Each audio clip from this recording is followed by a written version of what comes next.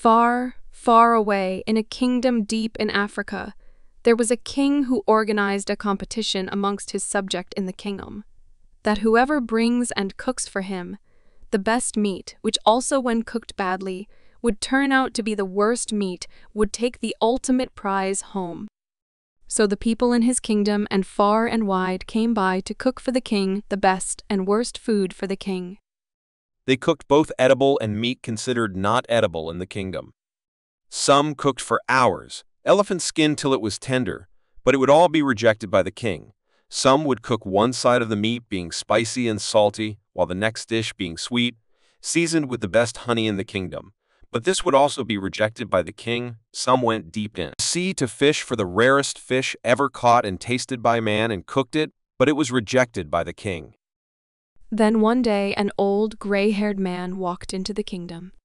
Muzimamanai. Along the way he was stopped by the king's guard, since he carried the smallest plate he could find, while everyone had come to the king's palace, prepared for a buffet.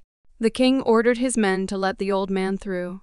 Though adamant, the king's guards let old man through.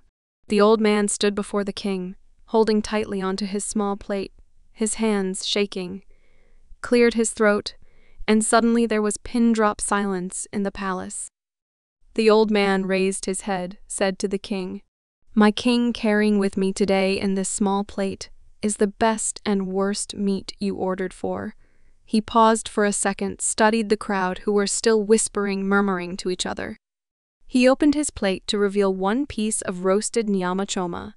"My king, I reveal to you the best and worst meat, the tongue."